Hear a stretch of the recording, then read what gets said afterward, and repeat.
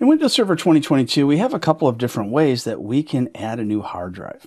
This is a virtual machine, so I added the storage in Hyper-V, and now this 5 gigabyte storage will show up as a new computer disk in Computer Management. So I'm going to go to Tools and Server Manager and choose Computer Management.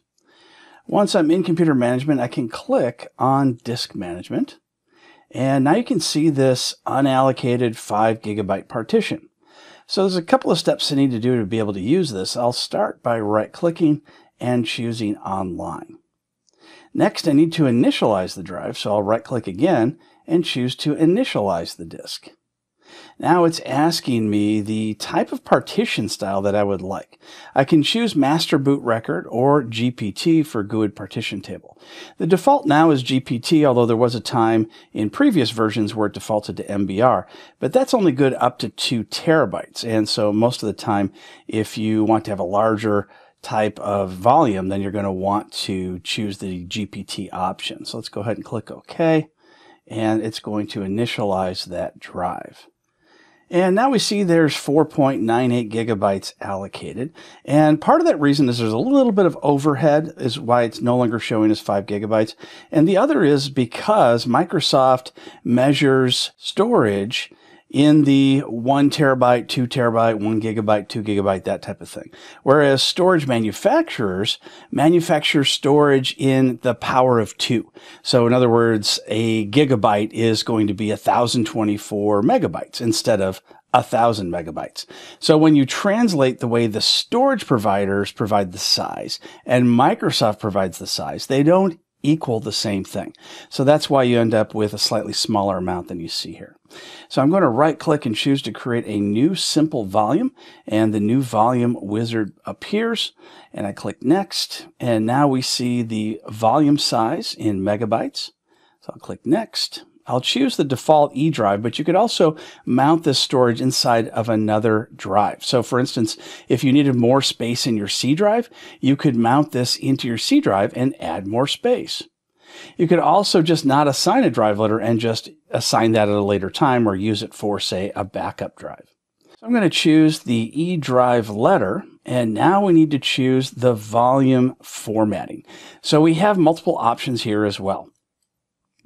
FAT32 is typically used in older file systems or file systems that need to communicate with other operating systems, such as if you wanted to communicate, say, between Linux, Macintosh, and Windows. It's just an unlikely scenario in a Windows server. It's more likely to happen, say, in a client with a USB drive that you're passing between computers. So this really isn't something that you would want to use anymore. NTFS is going to be the default new technology file system. It's currently no longer new. It's been around for decades. However, it's still the de facto standard for the formatting of the volume. And it's a very good volume format. REFS allows you to create much larger volumes than you can with NTFS. It also has some self-healing properties. However, it has a couple of drawbacks. One is you can't shrink the volume in case you want to do that in the future. And also, as it gets close to being filled up, it starts having a lot of speed issues. So that's why NTFS is still the default at this time. I can also choose to create a volume label. I'll just call this storage. And I'm going to choose the Perform a Quick format. That's the faster way to go.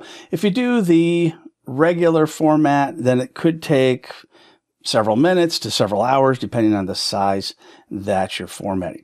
And this is typically only used if you're trying to overwrite a lot of data. The quick format doesn't go in and add zeros to every single sector in the hard drive.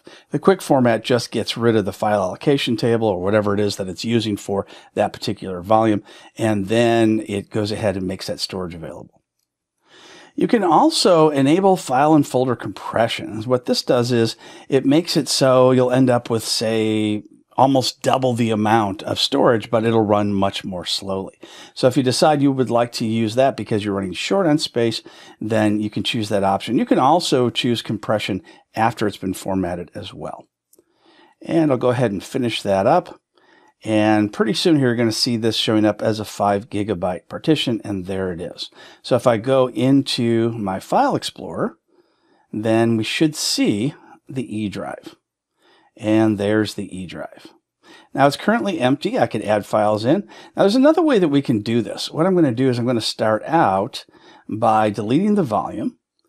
And I'm going to show you another graphical way besides PowerShell and command line, which you can also do. And I'm going to choose to have this drive back to being offline again. Now I'm going to close it and go back into Server Manager. In Server Manager, you're going to see off to the left-hand side, File and Storage Services. And if I click on disks, I should see that disk once again appear, but I see it under a different menu system. So here is the disk. You see it showing up as 5 gigabytes and offline, although the unallocated once again shows up as 4.98. So if I right click on it, I can choose to bring it online and choose yes. And once it's online, I'll need to create a volume. So I'll choose Tasks, New Volume, and then go through this wizard. I'm going to choose the defaults that you see here. Once again, the volume size is the same. The drive letter is E, or I could choose those other options that we saw previously. And I can choose under the file system, NTFS or REFS. The FAT32 is not available using this option. It also shows the option in case you're using a 16-bit application. It doesn't allow for any file names longer than 8 characters. I'm going to choose Next and Create. So you can see it does the same thing, although the options are a little bit different, but ultimately you end up with the same result. I'm going to click on the 5 gigabyte disk, and we can now see the volume inside the disk. The difference between the volume and the disk is the physical size of the drive. I can partition that up into multiple different volumes using multiple different drive letters.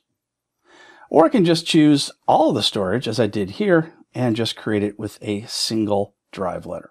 Now, if I go back into File Explorer, once again, there is our E volume. Formatting and partitioning are easily done using multiple options in your Windows 2022 server.